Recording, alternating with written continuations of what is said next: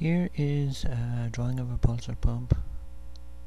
Air gets sucked in with water as it goes through it, and it blows water up to a height, and this is how the pumping is done, and the water that provides energy goes out at the bottom of the dam. Here we have a drawing of a pulsar pump that I made. It's got a big 50-gallon barrel down under the river and 6-inch pipes going to it.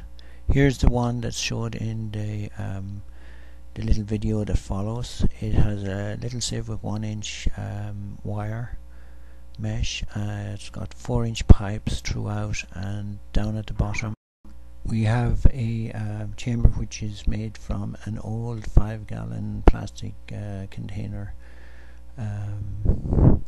I couldn't find any off-the-shelf parts for this part of the pump, so that's why I arrived with, and it's 18 years old now, buried about 3 meters below the soil level, so it's still working, and you should be pretty confident, I think, that you can do the same, even though it would seem very flimsy.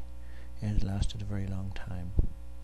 There follows a couple of videos that shows the pump in action. It's not going to its full height in these videos, but it gives you an idea. It goes right up to the plastic container at the top usually, but this just shows you how it works.